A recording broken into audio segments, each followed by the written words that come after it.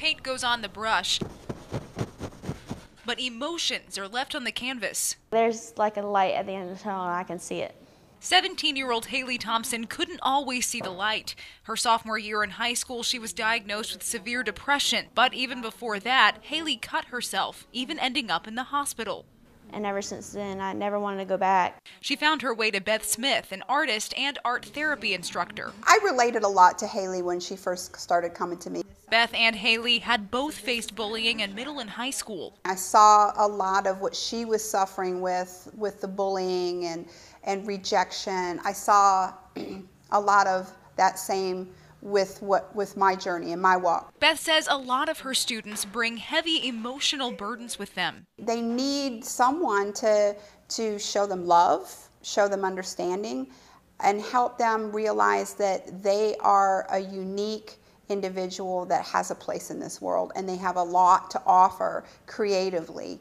And through art, they can use their feelings for something constructive. Art therapy is when you're able to harness ideas and emotions that are in here and you translate it through these onto a canvas or some type of creative medium. Working with Beth, Haley saw that she had talent, but showing what she felt inside wasn't easy. Well, I was kind of scared at first and scared of what people say. It's like, oh my gosh, that's too dark. With encouragement, Haley created a piece she calls The Monster Within.